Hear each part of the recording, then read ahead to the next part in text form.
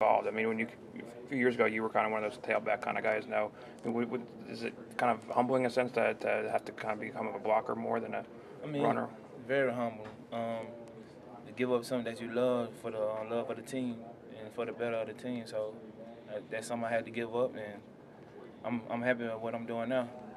I mean, just mentally, was it disappointing? Did you ever think about, Nah, it wasn't really disappointing because I've been doing what I'm doing now all my life. You like to hit? Yeah, high school, park league, all that type of stuff. I've been doing this ever since I was young. How do you personally measure your success? Because your contributions might not necessarily show up on the stat sheet or something like that.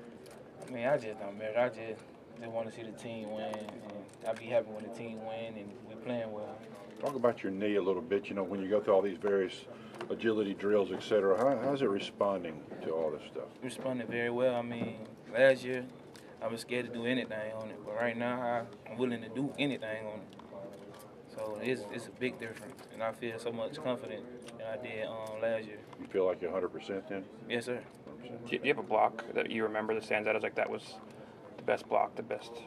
Last year in Oklahoma, when I opened up that hole for TJ, he broke about 20 or 30 yards.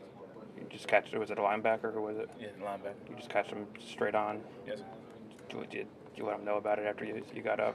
Nah, I just laughed about it and kept moving. Is it different, for you blocking for those three different guys? Like you said, they all have different skill sets. Do you have to do anything a different way when they're in?